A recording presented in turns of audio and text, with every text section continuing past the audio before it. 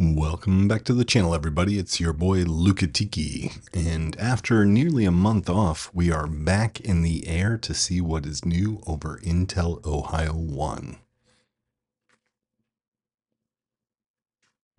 The giant Liebherr cranes certainly hold sway over this part of central Ohio, although sway is a bit of a misnomer as there was very little wind on this Sunday morning. I'm going to go ahead and orbit the drone here to take a closer look at what's new at the first fab. Clearly quite a bit of progress with the number of floor slabs having been placed. This will ultimately be the clean room floor. And let's gain a little bit of altitude here to take a look at the full scale of this massive site here in central Ohio.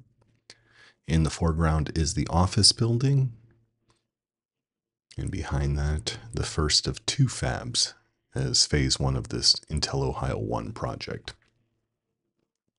I'm going to go ahead and pan the drone across the site so we can get a good macro view of progress. In the foreground is that Quonset structure. Beyond that is the commodities and support infrastructure. And just to the right, in the laydown yard, various pieces of equipment waiting installation. We'll go ahead and pan to the left here and take a look at what's new on the eastern end of the site. Not a lot of interesting things over there. And now we get a good close-up view of the office building progress. Basement walls are up, as is the first floor, and quite a bit of floor decking has been put in place.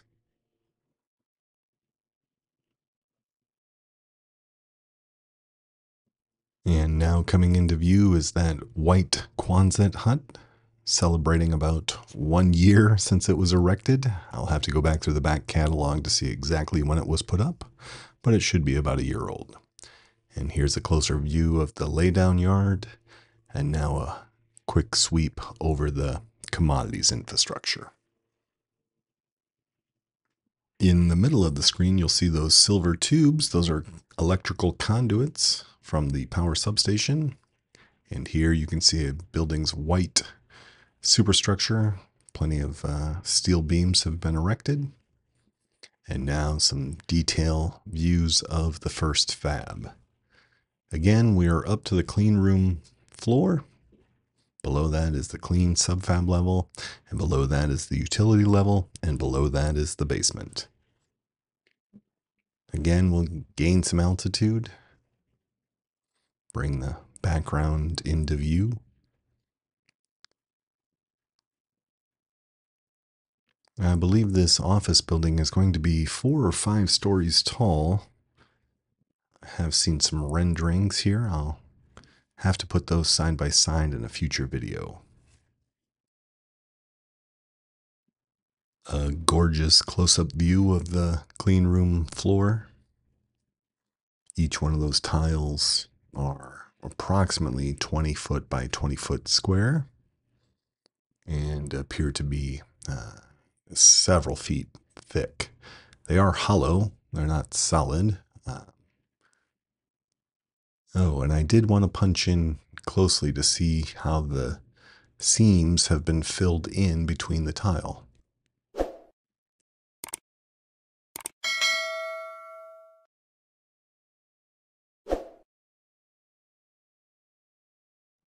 Again, I do thank all the viewers who return and have subscribed to the channel. Your viewership does mean a lot to me. So let's go ahead and track to the right. Here in the foreground, again, you can see a close-up of the first fab and another yellow Liebherr crane. These, I believe, are the 11,000s, so capable of lifting 1,000 metric tons. Obviously, that's on a close-in reach. So I wanted to take a closer look at the commodities and support infrastructure. Several fans have been erected on the structure in the foreground. And here we see many of the items in the laydown yard. Those 4 long rectangles again are the air separation handlers. These distill ambient air into constituent gases, nitrogen, oxygen, probably a little argon in there as well. I don't know if it's needed in semiconductors. And here is the $95 million substation that AEP has put together. And I count 1, 2, 3, 4, 5 massive transformers that have been installed and the blast walls between them. Things appear to be in order here in the power substation, but if anyone knows what might be missing, please do let me know in the comments. The only thing I can tell is they haven't laid down the final gravel, whatever prevents weeds from sprouting up. So we'll take a quick pan across the site, and forgive me for the blown out shot here. The light and the clouds were playing havoc with me while I had the drone in the air.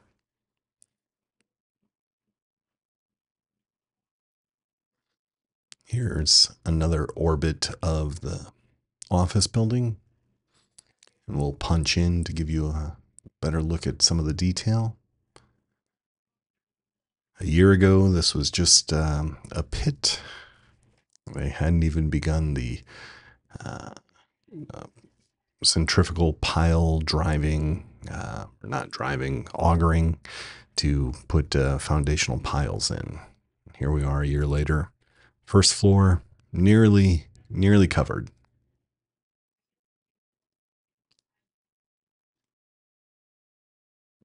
So I'm going to go ahead and punch in on this load that's in the cradle.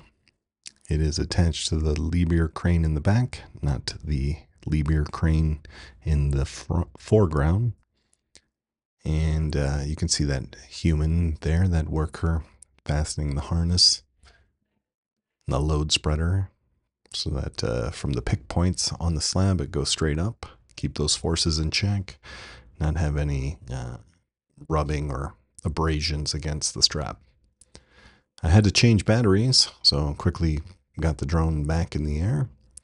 And from here, we're going to do a lot of sped up footage.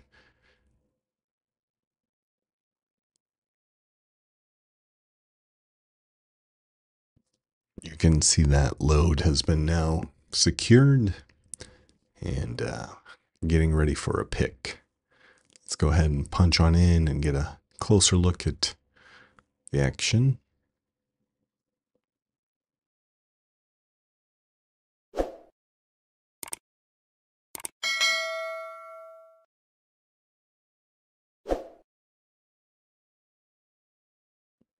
With the load secured, we're going to go ahead and really speed up the action and lay down some music.